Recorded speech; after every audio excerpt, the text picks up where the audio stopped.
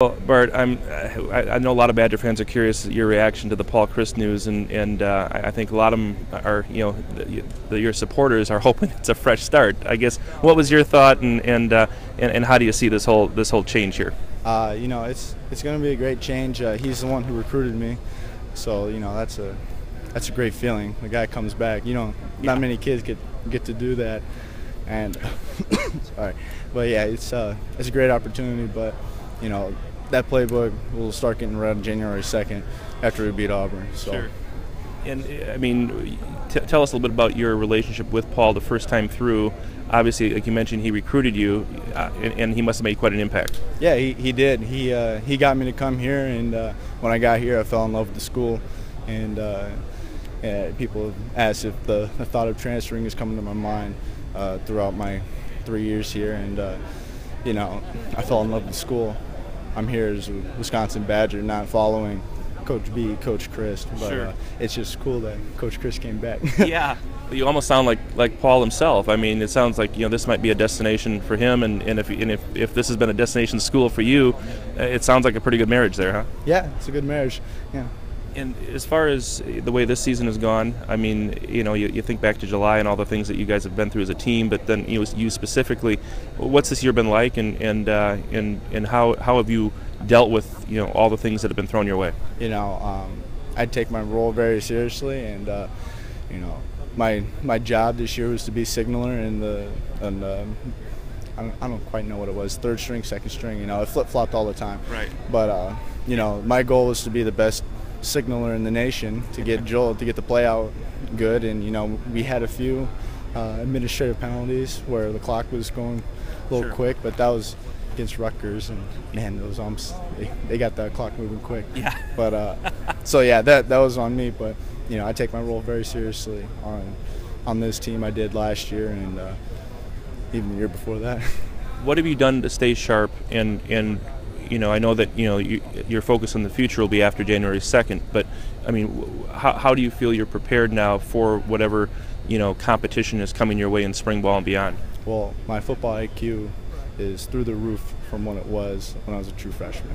Yeah. And that's just coming from what small talk we had with Coach Chryst when I was a senior in high school, just going over, okay, this is one thing they terminology Sure. or whatever. Then Coach Canada had his own playbook. Yeah. You start going through that. Coach Ludwig been two years in the system, which Right. it's the first time anybody's had that around here. Yeah. But the football IQ is a lot better, and all it is putting a name to a different play. Do you look at what's coming as a fresh start for everybody, or is it going to be similar to the other competitions there have been for the quarterback job? It's always going to be a grind. It's always going to be a battle, and Joel's a good guy. Tanner's a good guy, but we're all going to be playing our best, doing our best to try to seal that starting job. But it's a fresh start for everybody. It's a new playbook, a little more complicated from what Kurt and Joel told me. Sure. In the past. Uh-huh. But it's going to be a good spring.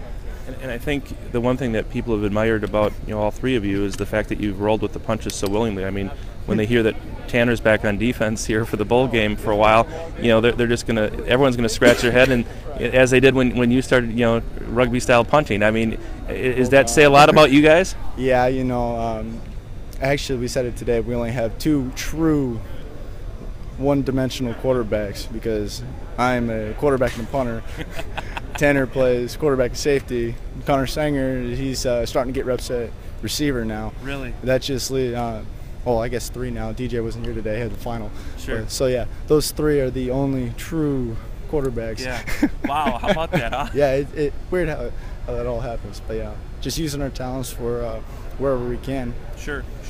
And I don't, like Otzi was saying, if you go back and look at Paul's history, he was really in the same shoes you were back in the late 80s. The third coach that came in during his tenure, he came out in the spring game. He had been moved all around. He had played linebacker, safety, tight end, and then because of some injuries, played quarterback in the spring game, had a great spring game, but only got one game at quarterback. And so I think he's got a good perspective there on what you're up against and really what everybody's up against. Does that, knowing that, are you excited about maybe having a coach that, because he's been in your shoes, will give everybody kind of that that fair shake? Yeah, I didn't know that much about your history. Yeah, you're getting a lot of it, aren't you? So, yeah, exactly.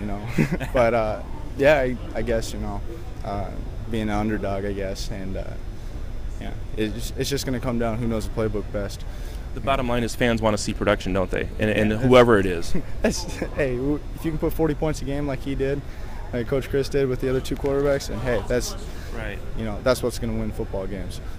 As you look forward to the game with Auburn, what does this game provide you in the way of finishing off a season, on a positive note with all the things that this team has been through? It's just grinding through practice, grinding through our finals week. Yeah. Yeah, I almost forget about school every once in a while during finals week. Right. But yeah, just grinding through finals, finishing out the semester strong, and then going straight into Auburn, right into Auburn film and all that. How will you look back on this season? Oh God, this was a great season. It was Melvin the Magnificent. Yeah. And whatever, it was his season. But to win games, we also need good quarterback play. Sure. You don't have to hand the ball to him every time. Maybe we'll throw him the ball. Sure, that's right. Yeah, that's right. You want to be able to take some pressure off Corey next year too, right? Yeah, exactly. Yeah. Well, hey, Bart, thanks a lot, and enjoy your holidays, and good luck in the bowl game. Thank you. You too. Thank you.